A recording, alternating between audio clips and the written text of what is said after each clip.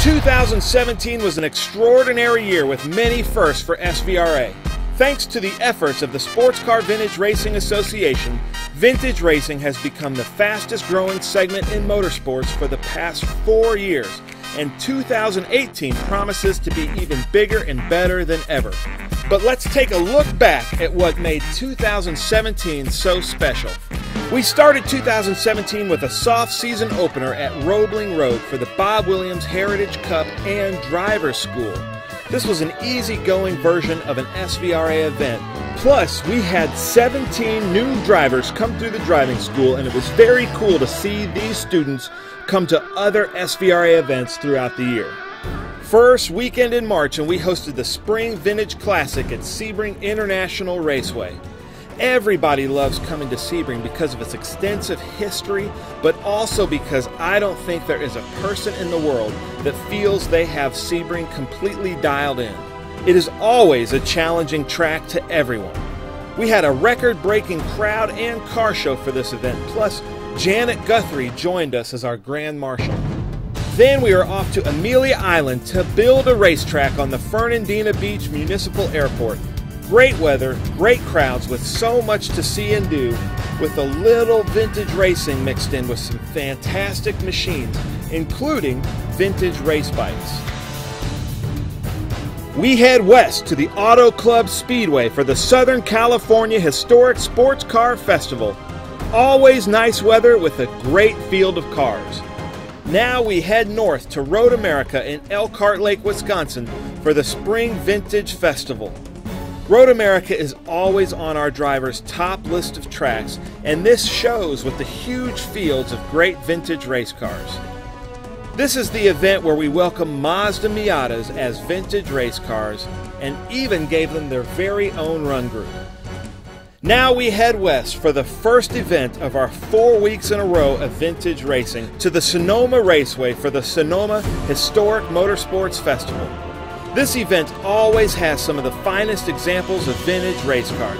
There is close racing in every group, but I think it is the atmosphere that sets this event apart. With our party at Ramsgate Winery, Jaguar Land Rover coming out, and the parade to downtown Sonoma. Our very own Rick Parent had the great idea to embrace open-wheel cars and celebrate 50 years of Formula Ford. And what better place to celebrate open-wheel cars than the Indianapolis Motor Speedway? And it was a fantastic event showcasing some of the greatest open-wheel cars in the country. We stayed in Indy to put on the Brickyard Vintage Racing Invitational. There are always some great cars at this event with some very entertaining races, but the story of this event is the event itself. With so much to see and do with the Jaguar Autocross, the Land Rover Off-Road Experience, the Haggerty Show and Shine, Harley Davidson, the concert from Guess Who, but also the most anticipated vintage race of the year, the Indy Legends Pro-Am race. This was the 4th year of the Indy Legends Charity Pro-Am race, and this event is quickly becoming the most talked about vintage race in the world. This is such a great experience for SVRA drivers to get to hang out with their heroes, and a great opportunity for the spectators to get to rub elbows with some of the biggest names in motorsports. I'm going to hold my line. A lot of fast cars around me, so a lot of good drivers. I want to make sure I hold my line and give them the opportunity to do what they need to do, and then just try and settle in and run my pace until it's time for Bill to get in. This year, the Indy Legends Pro-Am was one of the best races I have ever seen.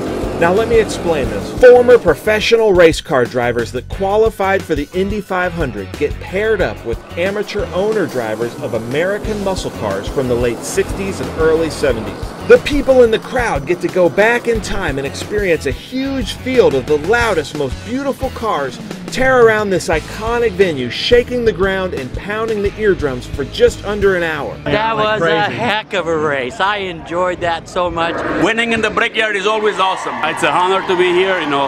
Kurt and all the guys at Cobra have done a tremendous job. You know, they couldn't prepare a better car. Now we go to our 4th event in 4 weeks, and we return for the 40th annual Vintage Grand Prix at Mid-Ohio Sports Car Course. Huge crowds came out to see some great groups of cars running at one of the most challenging tracks of our season. But the story of the weekend was how the word about SVRA being the best place to run your Gen 1 vintage spec Miatas. Yeah, it's nice that Mazda's doing this. I think all us NA guys really appreciate, you know, kind of catering to our wants and desires, so yeah, it's great. Now we go out to the northwest to Portland International Raceway for the Portland Vintage Racing Festival. Large crowds came out to enjoy the great scenery and fantastic racing, especially in our Group 6. But look at this eclectic example of an SVRA vintage race. This event has my favorite tradition. Fresh strawberry shortcake for everyone in the paddock. That alone is worth the trip. Now we're off to one of the most iconic tracks of our series, Watkins Glen International.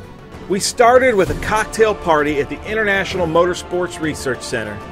Enormous crowds came out to enjoy full fields of exotic vintage race cars.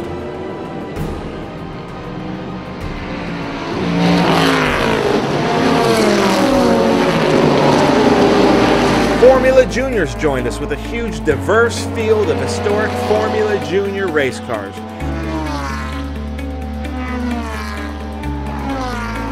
But the story of this event is always the downtown parade, as hundreds of our race cars get to parade around the original Watkins Glen circuit in front of tens of thousands of spectators. Now we're off to Virginia International Raceway for the Haycock Classic Gold Cup.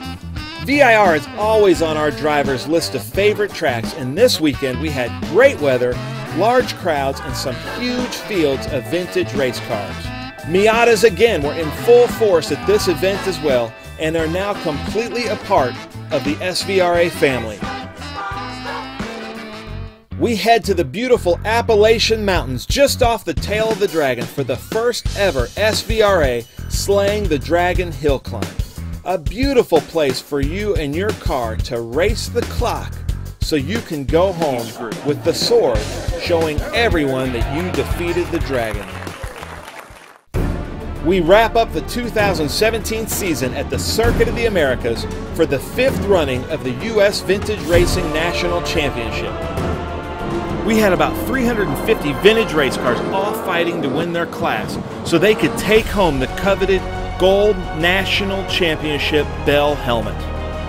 Needless to say, we had some huge fields of race cars tearing around this very technical, tricky track. It seemed like about half of them were open wheel cars. We had so many Formula Fords this year, we had to divide them into 2 groups, and this was some of the best racing all weekend.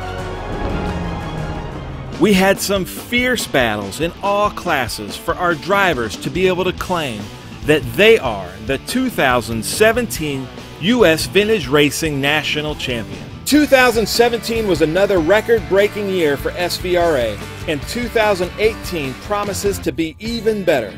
There isn't a race company in the United States that can boast such a terrific schedule at the most premier, iconic tracks.